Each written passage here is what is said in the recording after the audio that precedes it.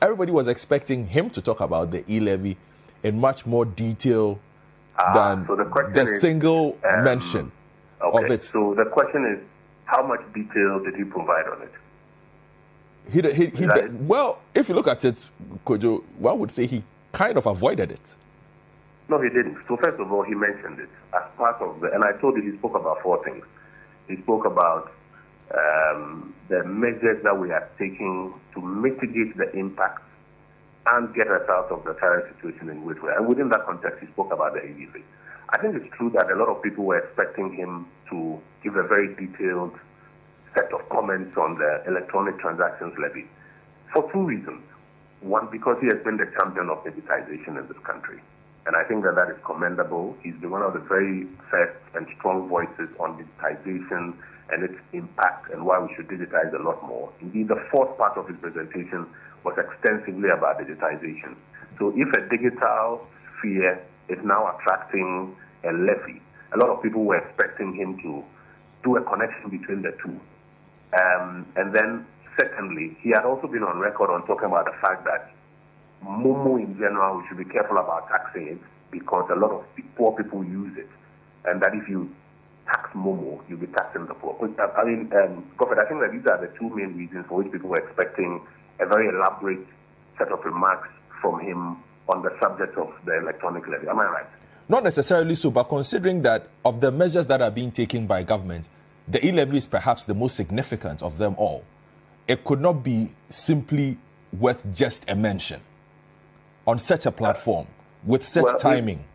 I mean, significance is a matter we may debate because there are monetary policy measures, some of which are most significant in arresting the flight of the currency.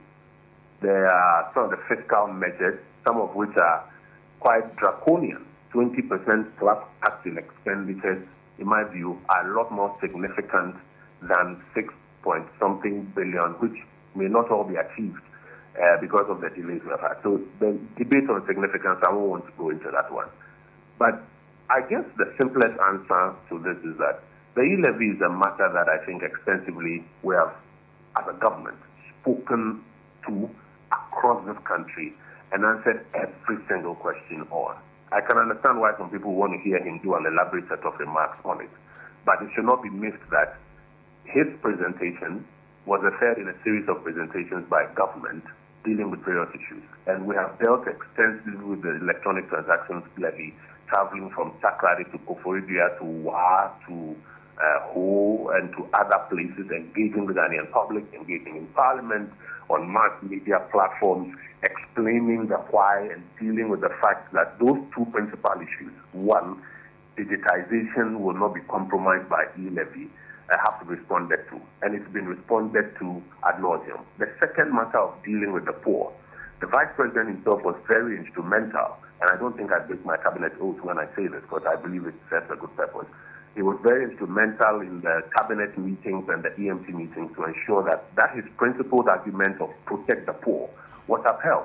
And that is why the threshold of 100 Ghana cedis, which accounts for about 40% of Momo transactions on a daily basis, 40%, was excluded from this levy.